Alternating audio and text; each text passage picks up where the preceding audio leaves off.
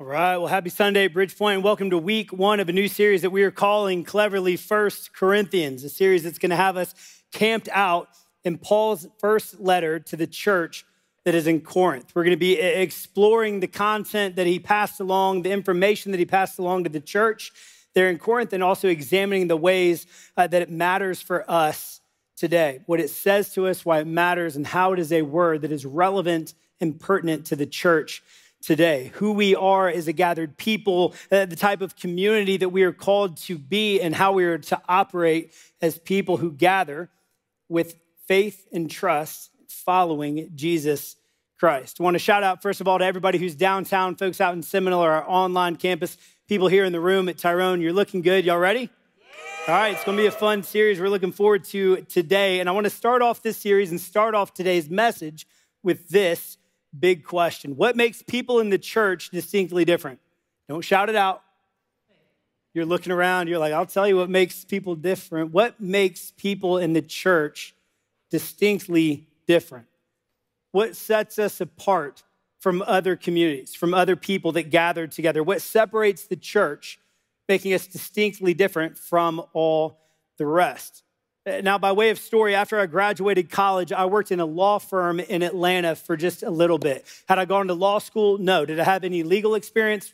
Not on the positive side of the law. So I was the perfect candidate for this perfect position and the perfect job. But one day, I got a call from a guy who was calling in looking for an attorney, and he said, I need an attorney. Now, he must have been from the rural part of Atlanta. He said, I need an attorney because I got a case against a fella, and by fella, I mean a crook. I mean a fraud. He said, I hired this guy to do some work on my house, and after I paid him the deposit, I never heard from him or saw him again. He said the worst part about it was that he told me he was a Christian. He told me he went to church, and he said, and I go to church, so I trusted this guy. And he said the worst part, too, was that he had one of them little Christian fishies on his business card. And I knew what he was talking about. I just wanted to hear him explain that. I said, Christian fishies? He goes, yeah, you know the Christian fish symbol that lets everyone know that you're a Christian and that you go to church. I said, but that ain't how a Christian's supposed to act. That ain't how people in the church supposed to operate and treat each other. And he said, come to think of it, I bet that wasn't a Christian fish on his business card. I bet it was a shark. He said the only thing fishy about that guy was the way he lives his life. Friends, I share that because I think sometimes in the church we can get a reputation, we can get people's opinions about who we are, how we operate, whether it's good or bad, based on initial observation, the way we interact with the world around us. As we start this series on 1 Corinthians, you should know that there was something fishy going on in the Corinthian church. And the people inside the church, the people that gathered as the church, they weren't acting how they're supposed to act. Rather than embodying a distinctly Christian identity, they were camouflaged. They were kind of blending in with the world and the culture around them. So if you have your Bibles, go ahead and turn now to 1 Corinthians, whether you have the Bible in your hand or if you have the Bible app on your phone. 1 Corinthians, it's a book of the Bible found in the New Testament, so it's towards the back of the Bible. If you're just new to the church, new to the Bible, don't know where it is, 1 Corinthians, towards the back in the New Testament. And while it's a book of the Bible, it's actually a letter written by a guy named Paul to the Christian church, the Christians who had gathered in the city of Corinth. It's the first of two letters that the Bible records of Paul writing to the church in Corinth. And he wasn't just writing for the sake of writing. You see, Paul had a history with the Corinthians. He had a deep and personal connection with the church. He's the one that planted this church in Corinth. He was their founding pastor. He's the one that got them going. He's the one that taught them what they needed to know. He's the one that brought them the gospel message of Jesus Christ and helped equip them to be a vibrant and healthy church. And he stayed there even for about a year and a half before packing up and moving on to his next stop in Ephesus, at which point he left this young and impressionable church to navigate what it means and what it looks like to be in Christian community as gathered people in a very challenging and influential culture around him. All right, so a little bit of context of the city of Corinth. Corinth was a metropolitan city. It was on a peninsula towards the southern part of Greece. And based on its location on a peninsula, there was a port on one side and another port on the other side, making it a commercial hub and an economic powerhouse. Corinth was filled with wealthy, upwardly mobile people. There were businessmen, businesswomen, business folks, and social elites that made up all of Corinth. And it was a very vibrant city with lots of cultural and religious diversity. There were Greeks, there were Jews, and it was all under the rule of the Roman Empire. So all throughout the city of Corinth, there were people who worshiped different gods, people who held on to different value systems, and they were surrounded by all types of thoughts, actions, and different lifestyles taking place. On the religious side, the Greeks, they were polytheistic, so they worshiped many gods. There were many gods that they worshiped, and there was an emphasis on human wisdom. Obtaining intellectual understanding, information, and being wowed by the Greek philosophers and scholars around them with eloquent speeches and rhetoric. The Jewish people, even in the Roman Empire, they were free to live out their Jewish faith, but they were doing so with the challenges of extracurricular activities that were common and pretty prevalent throughout the Greek culture that surrounded them. You see, Greek culture, it was wild and free. The Corinthians were all about partying, going out, living it up, and all sorts of entertainment and satisfying personal pleasures were not only tolerated, but they were also encouraged and also considered to be very acceptable.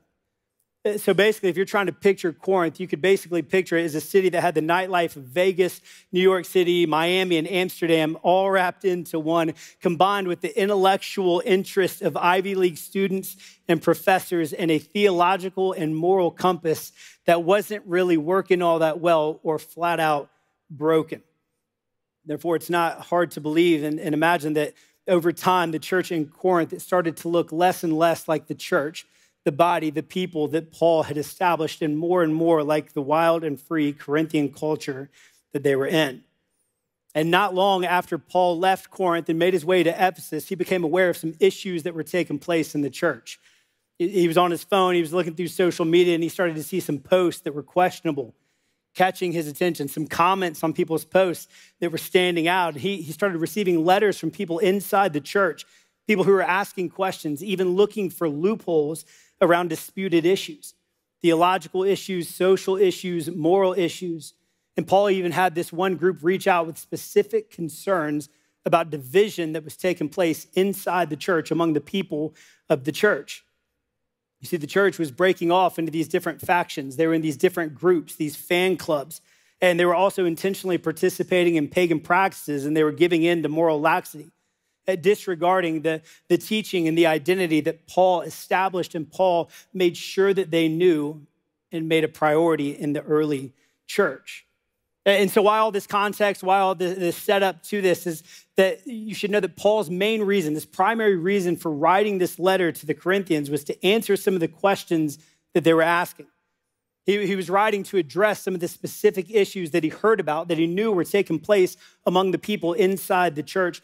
And also his primary reason for writing was to remind the Corinthians of who they are, to remind them of their Christian identity, who they were called to be in Jesus Christ, and how they were called to operate and interact and live amongst community with others as Christians.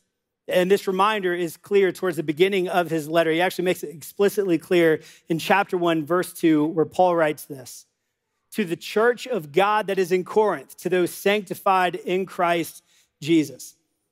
All right, so you might be thinking this is just let's skip past this. It's a pretty obvious and basic and straightforward introduction, but he addresses this letter to the church of God that is in Corinth, which actually says a lot about who they are. It's a reminder of who they are, who he sees them to be, and who they should see themselves to be in their shared identity as a church. You see, in the Greek culture, the word church, ekklesia, it did not just refer to a religious community, a religious gathering like we might understand it today. Instead, it was a secular word that referred to any public assembly, to any public gathering of people. Meaning people in Corinth, they would gather for church and socialize about any and all aspects of Greek life and Greek culture. Church was a place for socializing. Church was a place to debate and to discuss and to vote on civic issues. It was a place for entertainment. Greek scholars would come and deliver these eloquent speeches and philosophical debates and rhetoric to impress and wow the folks in the church who have gathered just to experience Greek life. Therefore, him addressing them as the church of God that is in Corinth, this is his way of identifying them as a distinctly Christian community. And that he's focusing this letter towards the Christians, those who are following Jesus throughout the city of Corinth.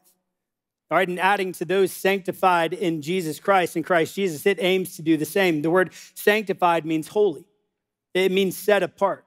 So to those sanctified in Jesus is also a way of identifying them as people whose lives, whose identity, and whose purpose has been set apart by God in Jesus for a holy life devoted to God's purposes. You tracking with me? So he's reminding them of their identity. He's reminding them of who they are. He's reminding them of what binds them together, what they have in common with one another as the church, as Christian community. And then after reminding them of this shared identity in Jesus, Paul jumps right into the main theme, perhaps, of his entire letter. In verse 10, we read this: I appeal to you, brothers, by the name of our Lord Jesus Christ, that all of you agree, and that there be no divisions among you, but that you be united in the same mind, in the same judgment. He starts off with this plea, this appeal, urging them to be united, this appeal for unity in the church, saying, I want all of you to be in agreement. I want there to be no divisions among you, for you all to be of the same mind and the same judgment. And so we could read this, we could look at this, and we could start to cringe a little bit and wiggle in our seats, thinking that Paul is calling and urging and making this appeal for uniformity in the church, meaning that everybody in the church has to come in wearing the same thing, acting the same way, thinking the same way, talking, walking, and just holding the same things, being a cult-like, robotic community of exactly the same people with no distinctions and no differences among them. But that's not what Paul is making an appeal for here when he appeals for unity. Uniformity is not what Paul is suggesting. If we fast forward and condense it just to save some time, to be of the same mind is to be of the same understanding, and to be of the same judgment is the same conviction. Therefore, the unity that he's calling them to here at the start of his letter is to have the same understanding, the same awareness, the same knowledge of Jesus, and to hold on to the same convictions about the significance of the gospel of Jesus and the shared identity that they have in common with one another as a Christian community. So he makes this appeal for unity, and then he goes on to explain why he is making this appeal in verse 11.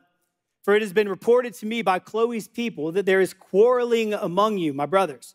What I mean is that each one of you says, I follow Paul, or I follow Apollos, or I follow Cephas, or I follow Christ.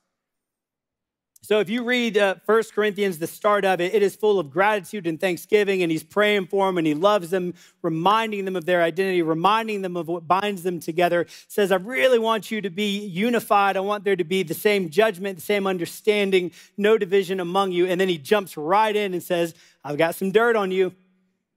Right? This is where it gets a little bit interesting. He says, I know what's going on there inside your church. Chloe's people have ratted you out. They've passed on all the information, all the dirt, and it's not good. So Paul is concerned here.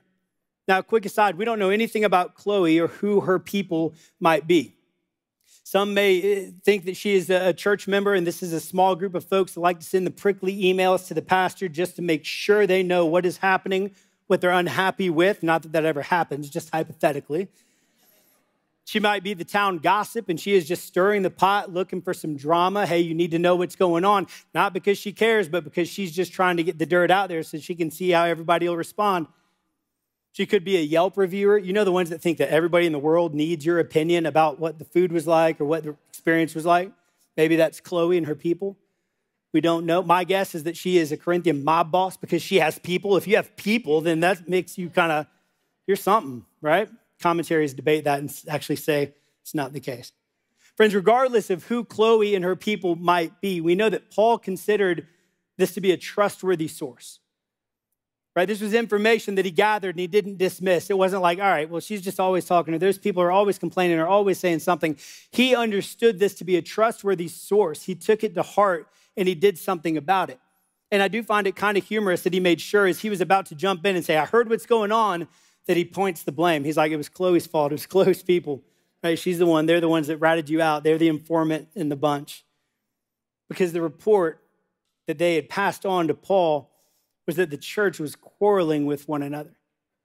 They were arguing with one another. There were disputes taking place. They were being divided and fighting with one another. And we're not talking about just the itty-bitty differences, quarrels, and debates about which team is best, or even at Point Cafe of like which donut selection. Why don't we have this? Why don't we have that? It's too cold in here. It's too hot in here. The words, they don't go up in time. I don't know what I'm singing. These weren't little divisions, debates about what I like, what I don't like, and just kind of talking preference here. No, they were they were dividing over pastoral preference. They were dividing over, separating from one another into opposing groups, opposing factions, opposing tribes, and these various fan clubs. Some were saying that we're linking up with Paul. We're team Paul. Paul's our guy. Remember, Paul was the founding pastor. They were like, he is such a good theologian. He cares. He writes these letters to us. Letters that are full of encouragement, letters that are full of teaching, full of instruction and doctrine. There was this group inside the church that were saying, we're team Paul. Paul is our guy. And then there was this other group that were like, Paul's lame. We're not Paul folks. We're Apollos folks. Apollos is the one that took over, that Paul handed the baton to when Paul left Corinth to go to Ephesus. They were like, he's the one who helped us grow. He's the one who helped us reach more people. And he was an eloquent communicator. He was an eloquent and gifted speaker. And so like he speaks, he preaches so much better than Paul. He's charismatic. He's sincere. It's like he's in it with us. He's not just preaching to us. He's preaching alongside us. We're team Apollos. We got team Paul. We got team Apollos. And then there was this other group that was saying, we're all about Cephas. I'm like, who's Cephas? It's Aramaic for Peter. So there were folks who were like, you can keep Paul, you can keep Apollos. We follow Peter. He's the OD. He's an original disciple. He's someone who walked with Jesus, learned alongside Jesus. Not to mention, he was known for his faith. He had serious faith. He got out the boat. He walked on water to demonstrate his faith. He had passion. He took a sword out and tried to cut some dude's ear off trying to protect Jesus. Peter's our guy. Paul, we're team Peter. He stands for something. He's bold. He doesn't hold back. Those are the three groups. And then there was this one group that was like, well, we belong to Christ. Right? And I always love this because there's always that one person or that one group that's kind of like MBJs, like nobody but Jesus. Like Paul, sure. Apollos, sure. Peter, it's all about Jesus. We follow Jesus. You might be thinking, yeah, that's the right answer. That's the one that we should be like. But scholars think that this actually might have been the most divisive one because inside the church, they were the ones that were like, it's just me and Jesus. I don't need anybody else around me. I don't need any leader. I don't need anybody to teach me. I don't need instruction or guidance or to be in it with anyone. Paul, Apollos, Peter, no, it's just me and Jesus. Friends, Chloe's people informed Paul that the Corinthian church was breaking off into these fan clubs and they were placing their loyalty and their allegiance in their version, the early church's version of celebrity pastors. And they were letting their differences and their distinctions and their preferences not only disrupt and cause controversy, debates, and factions within, it was actually dividing them, separating them from one another as a church, disrupting the unity that Paul said was essential and continued to be essential for the church. And friends, this isn't shocking for us. Like sometimes we read the Bible and we're like, man, I cannot imagine what that's like to live in biblical times. Like that's a different time, a different context. But this here, what's going on, I'd imagine we are understanding exactly what's going on because this is very common throughout our world and throughout the church today. I mean, there are folks that will be so divided over the pastor, the leader, the influencer, whoever it is that they follow. They place them on a pedestal, giving them some sort of elevated status and power, and it actually becomes central to who they are, their identity, their faith. They're bound to a certain name, a certain church name, a certain pastor's name. and they're divided from the people around them.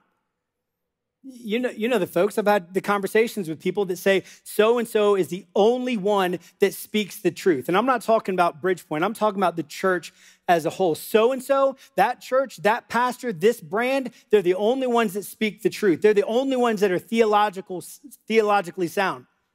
They're the ones that really have a gift and really have a way of making the Bible relevant and relatable. So-and-so is this, so-and-so is that, this brand, this name, this church. So much passion and preference that ends up being the centerpiece of their faith, the centerpiece of their identity, and it becomes divisive with the church, the other believers, and the world around them. And in verse 13, Paul goes on to highlight his concern with the division that has taken place by asking some rhetorical questions for the church to consider. He goes on to ask this: is Christ divided? Was Paul crucified for you, or were you baptized in the name of Paul?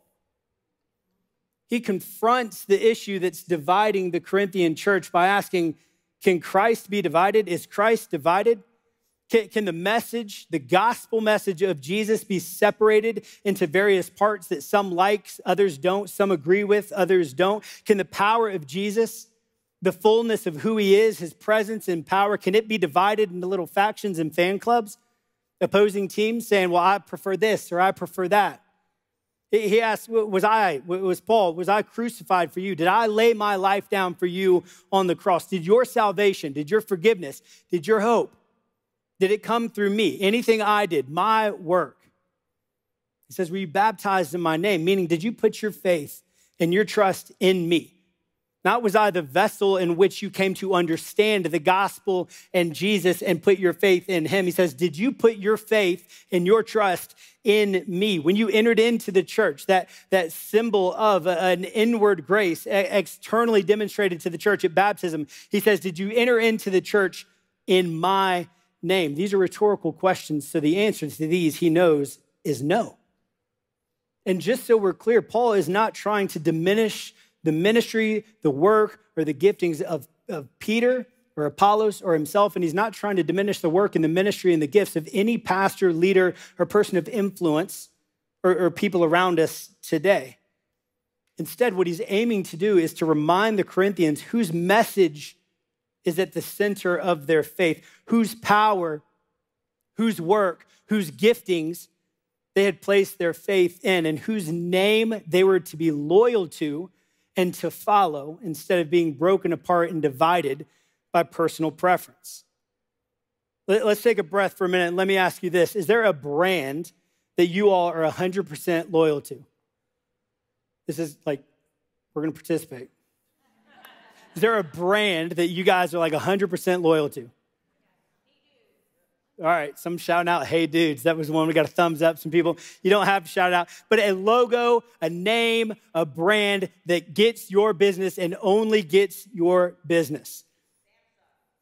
All right, you're shouting them out. Let me give you my example so we don't become too divided. This is meant to be about unity. I grew up in Atlanta, Georgia, which means I claim and I'm loyal to the Bulldogs, the Braves, the Hawks, and the Falcons, whether you like it or not, whether you think they're good or not. I claim Outcast, driving in the fast lane, the Varsity, like a chili dog with a frosted orange and pecan pie, right? It's not pecan pie, that's gross, it's pecan pie, sophisticated. That's Atlanta, that's my identity, that's part of the things I claim. But one other thing that I'm 100% loyal to is Coca-Cola. Anybody else?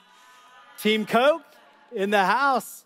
This side, not so much. I'm going to stay over here. Team Coca-Cola. That is what I'm about. And I think that everything else, especially Pepsi, is straight from the devil. Haven't found it in the Bible, so don't hold me to that, but that's just my personal opinion. So much so that one time I was eating in a restaurant that I did not know did not serve Coke products. They served Pepsi products, and I unknowingly ordered a Coke Zero. Now you're thinking, why Coke Zero? Because I got to keep this nice. Maybe steer clear of the Coke is what you're thinking. But the waitress, when I ordered this Coke Zero, she said, will Diet Pepsi work? You're kind of laughing, you're chuckling, you think I would answer, but my sinuses cleared and I looked up with disgust. It was as if she was trying to poison me. Like, you know, that feeling of like, I want a Coke. When they say we serve Pepsi products, it's just like, ah. She said, will Diet Pepsi work? And seeing that, in my opinion, my understanding is that Pepsi is fake. It's a fraud. It's counterfeit. It's not real. My response to her was, as long as Monopoly money will work when it's time to pay the bill. You're laughing, we're having fun. I thought it was cute. I was laughing. People at the table rolling their eyes, kind of thought it was funny too. The waitress, not so much. She looked at me and she said, honey, it's all a matter of personal preference. She said, it is all just a matter of taste. It's all the same thing. It's the same product, just wrapped in different packaging and sold under a different name. Can I get you a Diet Pepsi or will you just like a glass of water? So I looked at her. I said, I'd love a glass of water, please. It did something in me. It still does. I'm loyal to Coke. That's what I prefer. That's what I like. And it stirred something in me that was kind of divisive, right? It may be a silly example, but I'm sure you have some of your examples too, whether it's Coke or Pepsi. What about Target or Walmart? Y'all got your preference? Don't shout them out. Let's not get all riled up in here. Lowe's or Home Depot, right? Starbucks, or does it have to be the local trendy coffee shop? Chick-fil-A versus everybody else? Publix, or not much competition with Publix. Maybe some. We get loyal to these brands, to these names, to these places. And I'd imagine we go out of our way to accommodate our preference.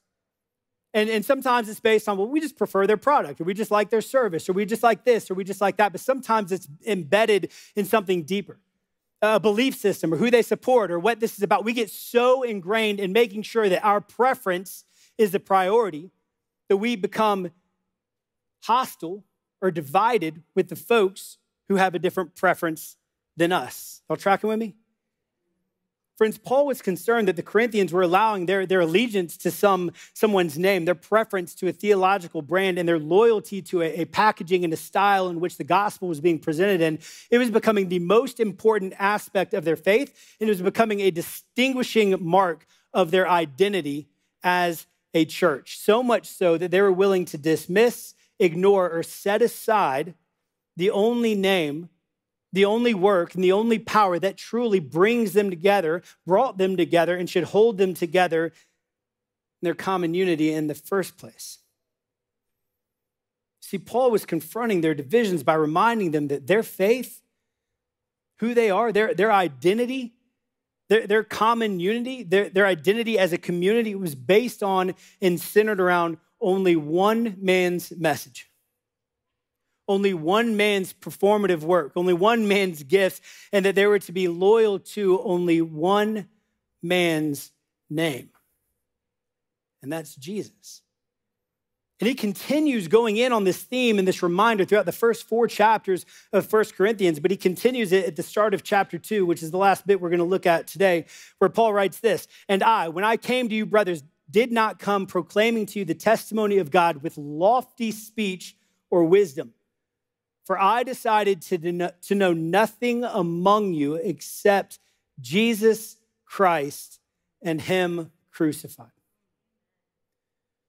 It's like Paul says, let's go back to when I first came to you, where it all began, how it all started with you in the first place, what drew you in, what impressed you, what brought you together, and what gathered you as a community. He goes back to the message that he shared at the very beginning and the message that they all came to embrace, what entered them into the faith in the first place. It says, I didn't come to you with lofty speech or wisdom. I didn't deliver the gospel wrapping it in this fancy packaging that showcased me and highlighted my gifts and made you impressed with myself. It says, I didn't come to you with my signature trademark name stamped on top of the gospel so that you would see me over and before and above you see the gospel. It says, I didn't come to you trying to wow you and impress you with eloquent speech and rhetoric with my intellect and my wisdom and my talents being showcased. He says, I didn't come trying to convince you of the gospel message because of me and my power and my work and because of my giftings. No, he says, when I came to you, the message I focused on, the message I put forth, the passion behind the preaching, the sincerity behind the illustrations, the significance that he wanted you to grab, that I wanted you to grab. He says, I decided to know nothing among you except Jesus Christ and him crucified. And why? Why was this the focus? Why was this the priority? Why was this the centerpiece of the message that God preached, or Paul preached to them about God? Well, in verse 5, he goes on to say this. It's so that your faith might not rest in the wisdom of men, but in the power of God. I'm going to read that again. So that your faith might not rest in the wisdom of men, but in the power of God. Friends, the reason Paul showcased nothing but Jesus Christ and the message of him crucified was so that the only message that would attract the people in Corinth, the only work, giftings that would impress them, the only power that would draw them in, keep them in, and the only name that they would place their faith in and be loyal to would be Jesus and not him. Paul focused on nothing but the plain and simple, unpolished, and seemingly unimpressive yet compelling message of Jesus Christ, God himself entering into a messy, broken, and divided world with a message of mercy, a message of grace and forgiveness and love for all who would receive, and delivering a powerful message of hope, reconciliation, and unity that was eloquently communicated on a cross. That's it. That's what Paul wanted them to focus on, what Paul wanted them to hear, and what Paul wanted them to be impressed with, drawn in by, and transformed through. Friends, you don't need me to tell you, but we live in a divided world. We live in a world that is full of differences, full of distinctions, full of preferences outside the church and inside the church and everywhere in between. And sometimes it feels like all we like to focus on, the collective we, making an overgeneralization here, is what it is that divides us, our differences and our distinctions. Political affiliations, sports affiliations, teams, fan clubs, social views, legal views, views around the law, moral views, different preferences and perspectives when it comes to music or to shopping or to brand loyalty or even to the soft drinks that we choose in a restaurant. And the differences and the distinctions and the preferences that we see all around us. There's differences and distinctions that take place in the church, the global church, the broader church today. There's different theological differences. There's denominational distinctions, different doctrines, different worship styles, preaching styles, buildings, organizational models and styles. And friends, if the church is known for its distinctions, its loyalty to the things that we prefer and that distinguish us from the people around us, if our identity is based on our distinctions or trying to have no distinctions, or if our unity is dependent upon our differences or trying to remove anything that is different and distinct from the people around us, then we're going to find ourselves quarreling and arguing and fighting and find ourselves divided. And to the world, to not only the people inside the church, but to the world around us looking at the church will be known for everything that divides us, everything that makes us different, unique, distinctly different from the people around us, instead of being known for what it is that unites us. It's almost like the big idea that Paul had for the Corinthians, and the big idea that I think the church should be inclined to hear today is this: the church is set apart by its unity in Jesus Christ and him crucified. The church is distinctly different. The people in the church, they're set apart. They look different. There's something different, and they're set apart by its unity, what they have in common, what they share together, and that's in Jesus Christ and him crucified. You see, what unites us in the church and as the church is not the fancy wrapping, the name brand, the people. It's not the packaging and the lights and the way in which we go about it. It's not the people who are on the stage who is leading worship. It's not about whichever bald person happens to be speaking that time. It's not about the incredible gifts, talents, and abilities of anyone on our staff, any pastor or staff member here at Bridgepoint. Even though I think we have an incredible team here, and you should know that we do, that loves the work that they do. That's not why we want you to be here. That's not the only thing that we're saying, come on in. This is what we share in common. This is what we want, is your loyalty to us. No, what unites us together in the church and as the church, it is based on and centered around the message of Jesus Christ, the work of Jesus that he has accomplished, and the power that Jesus revealed to the world and to each one of us through what was communicated to us through his death on a cross on our behalf. That is the message, that is the power, and that is the name that should unite us. So back to that big question that we started with, what makes the church, what sets us apart, what makes us a distinctly different community? It's the same thing that binds us together, the same thing that unites us. It's our faith in Jesus Christ and him crucified. And we are to be loyal to no one else and nothing else other than his work, his power, and his name alone. Amen?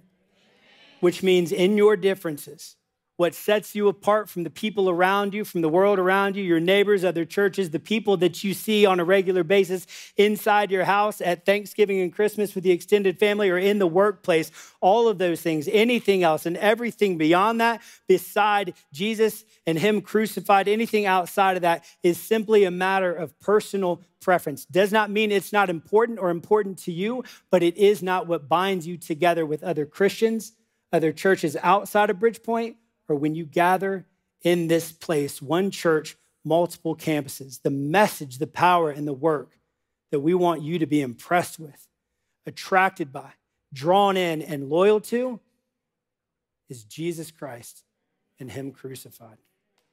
Will you pray?